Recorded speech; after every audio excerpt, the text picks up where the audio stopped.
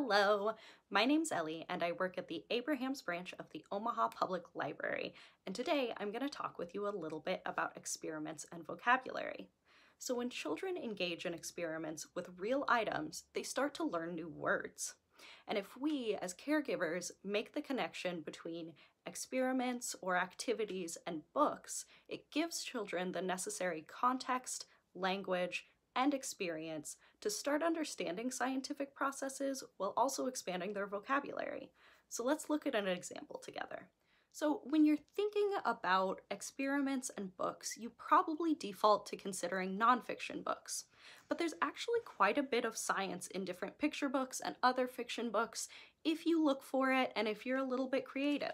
So let's look at Finding Spring, and this book is by Karen Berger. It follows a little bear who's trying to find signs of the changing of the seasons outside. So let's take a look at what he finds.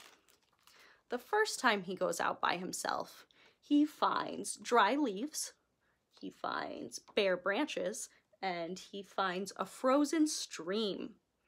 Do we think that that sounds like spring? Dry, crunchy leaves that you can jump in and an icy, frozen, cold stream. Do you think that sounds like spring? No, I don't think so either. What season do you think it sounds like?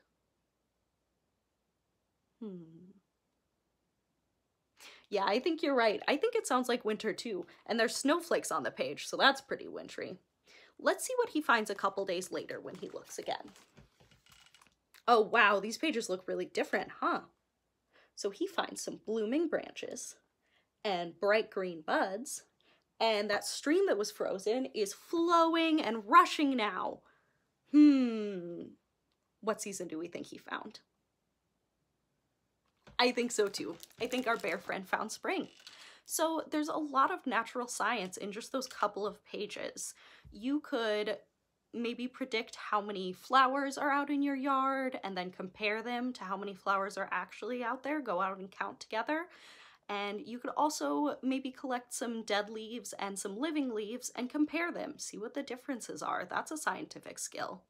But I think what would be really fun after reading this book is playing around and experimenting with some ice. For children this age, it's best to approach these experiences by playing with them rather than instructing them. And before you experiment, they need time to develop their ideas. So start with an unstructured activity. You can give children a bowl full of ice cubes to play with and provide a couple of real-world tools that they could explore the ice cubes with. Ask them questions about what they're doing and what they're experiencing and noticing. If you notice your child getting bored, try to introduce a new part of the activity.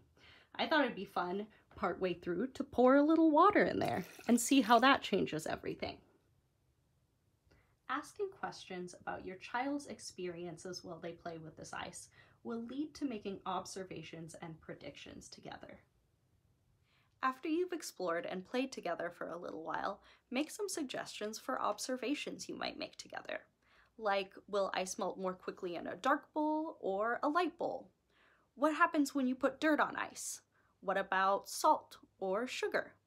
Make some guesses and talk about why you're making the predictions that you are. When you do activities that connect to a book, you'll be supporting your child's curiosity and a lot of their early learning skills. You'll teach them new words, and especially when making predictions, you'll work on some trickier grammar together. Enjoy doing some experiments at home. Thank you so much for joining me today, and we look forward to seeing you in the branches again soon. Bye-bye!